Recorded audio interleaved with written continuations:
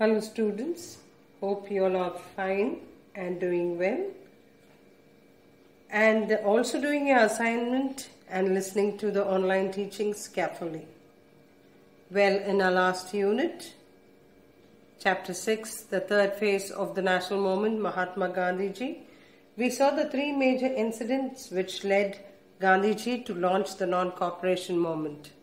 Under that, we saw the Rowlatt Act, which was passed by Justice Sidney Rowlatt in the year 1919, and Jallianwala Bagh massacre, which took place in 1919, April 13th, followed by Khilafat movement.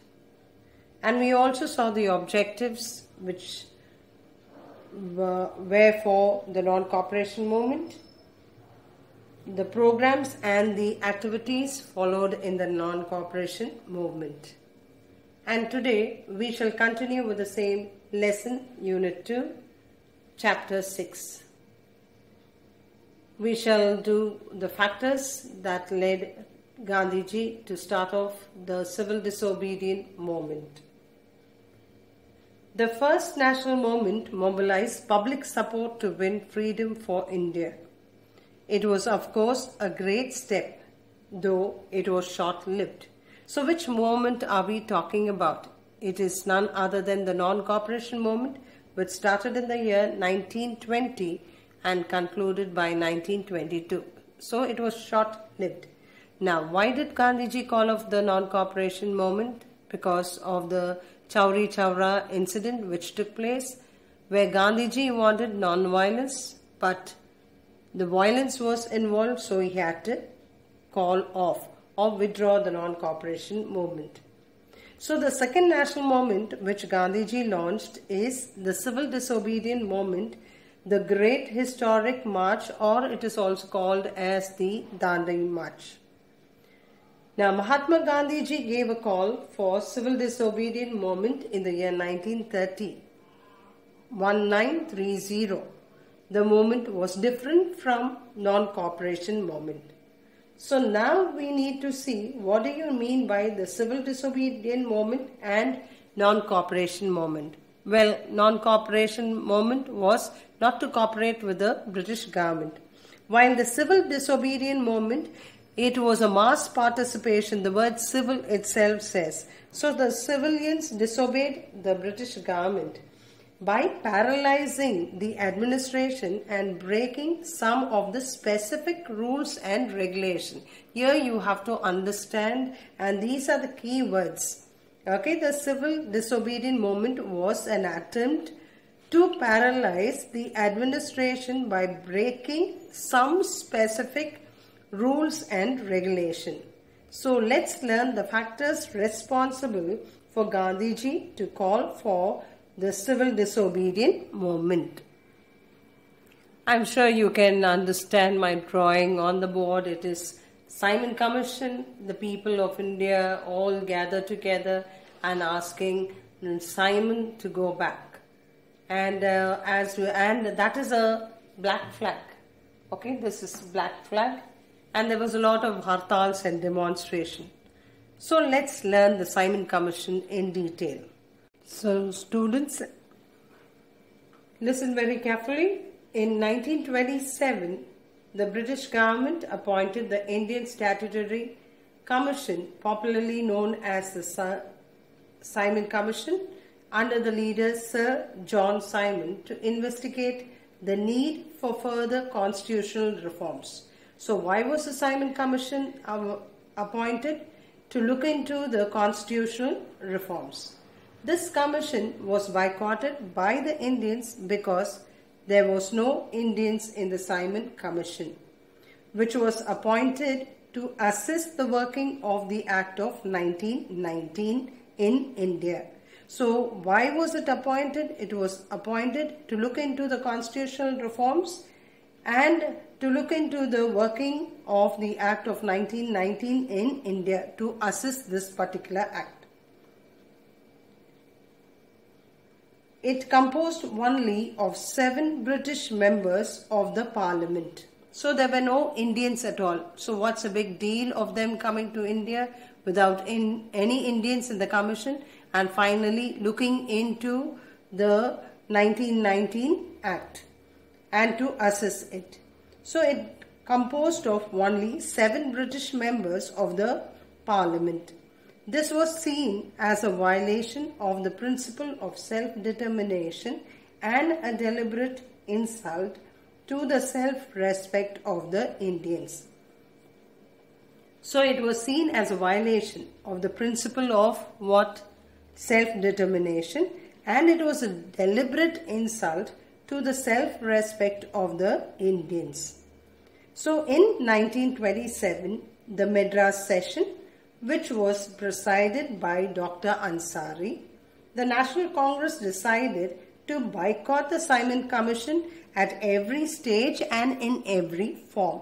Now this was in Madras session in the year 1927, which was led by Dr. Ansari. The Muslim League and the Hindu Mahasabha decided to support the Congress decision. At least this was a temporary one in order to unite the parties together. So it united the Muslims and the Hindus, and all the other parties joined together in order to go against the Simon Commission, where no Indians were involved in this commission. On February 3rd, the day the commission reached Bombay. So when did the commission reach Bombay? February 3rd. Which year? 1927. And all India Hartals was organized. Wherever the commission went, it was greeted with black flags, Hartals, and the slogan in the air was "Go back Simon" or "Simon, go back," as you see it on the board.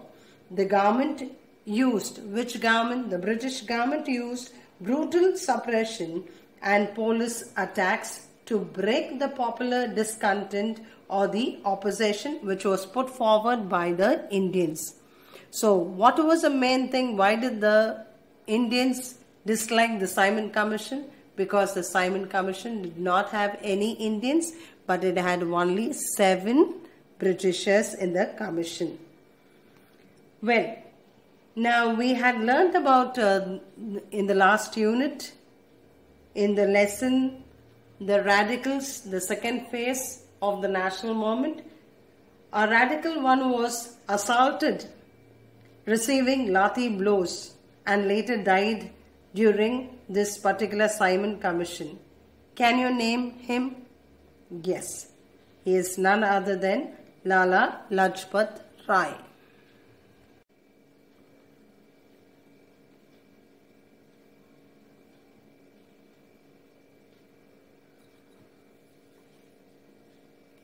The next reason for Gandhi to launch the civil disobedient movement is the declaration of Purna Swaraj.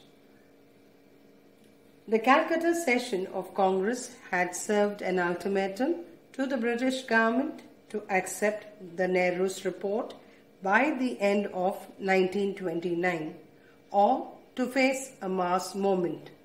So the Calcutta session of Congress asked the British government, if you're not going to accept Nehru's report, so you have to face the mass movement. Since the 1-year time limit set, a Calcutta session passed without any positive response from the British government, the Nehru report was declared lapsed at Lahore session of 1929.